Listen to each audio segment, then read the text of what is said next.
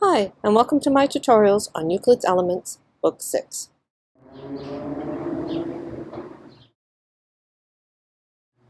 This video presentation is going to be on proposition 3 of Book 6.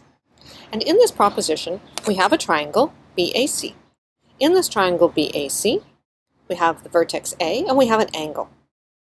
If we bisect this angle with the line AD, thereby cutting the base into BD and DC, if we bisect this angle, then BA to AC will be equal to BD to DC.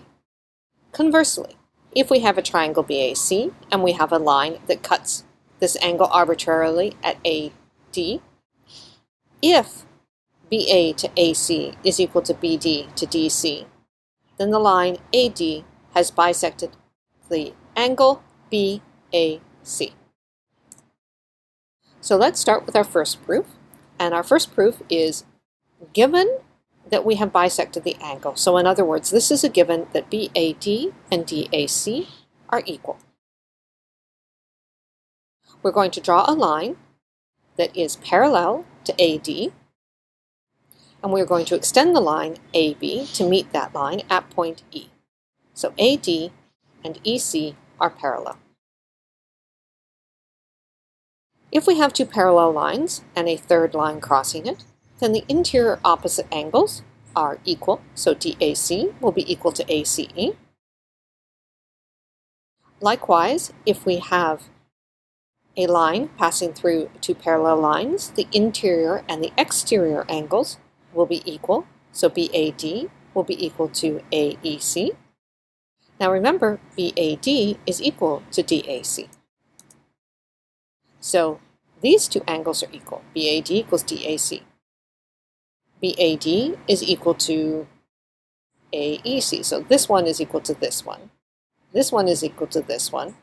These two are both equal. So everything equals everything, which is equals everything. So in other words, AEC is equal to ACE. These two angles here are equal. So these two angles must also be equal. Now let's look at the triangle ACE. The angle at the vertex C and the angle at the vertex E, they are both equal. If they are both equal, this is an isosceles triangle. If this is an isosceles triangle, then the lines AE and AC are also equal. Now let's look at the triangle AEC. We have this triangle, we have a line cutting through the triangle AD that is parallel to EC, and according to proposition 2 of this book, that means that BA to AE is equal to BD to DC. So BA to AE equals BD to DC. However, AE is equal to AC, so we can just remove AE and replace it with AC, so we have BA to AC equals BD to DC. So there we've just proved the first part of this proposition, which is if we start by bisecting the angle, then we end up with a relationship of BA to AC equals BD to BC. Now let's do the converse. Let's assume that we have these two ratios equal, that BA to AC is equal to BD to DC. That's our given, and line CE is still parallel to DA because we construct it that way. Again, let's look at the triangle BCE. According to proposition 2 of this book, BA to AE is equal to BD to DC. So now if we look at the two ratios, we have BA to AC is equal to BD to DC. So these two ratios here are equal. If these two are equal, they're exactly the same thing, then these two ratios must also be equal. So in other words, BA to AC equals BA to AE. This is according to proposition 11 of book 5. But if BA to AE is equal to BA to AC equals BA to AE. BA is equal, so that means that AC is equal to AE. and that's from proposition 9 of book 5. So we have that AC equals AE. Well, if AC equals AC equals AE, we have an isosceles triangle, and the angles at the base are going to be equal. In other words, ACE is going to be equal to AEC.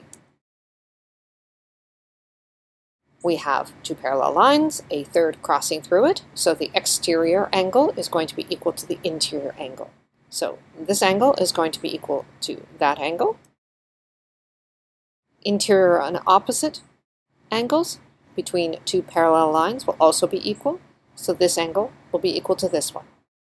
Now, these two are equal, which means these two are, and this one is equal to this one, and this one is equal to that one, so again, all four angles are equal, or in other words, BAD is equal to DAC, and we have effectively bisected this angle with the line AD. And excuse me, I thought I corrected this, but I had not. It is not AC, this here is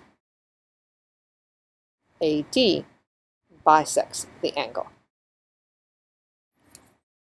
So again, we have proven that if BA to AC is equal to BD to DC, then the line AD bisects this angle. And that's it for this proposition.